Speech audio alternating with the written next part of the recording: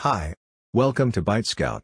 In this tutorial, I'll show you how to capture a screen and add a timestamp on video with ByteScout Screen Capturing SDK using C# programming language.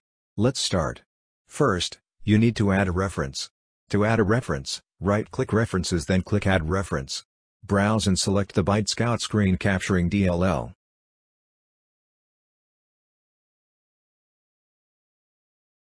After successfully adding the reference, you may now insert the code and run your program.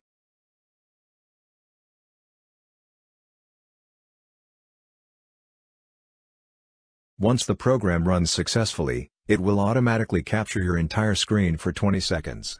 After 20 seconds, it will automatically stop and open the recording.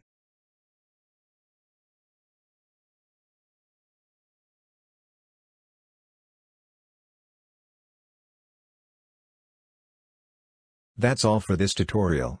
Check out our other tutorials on our YouTube channel. Just search for ByteScout and don't forget to subscribe.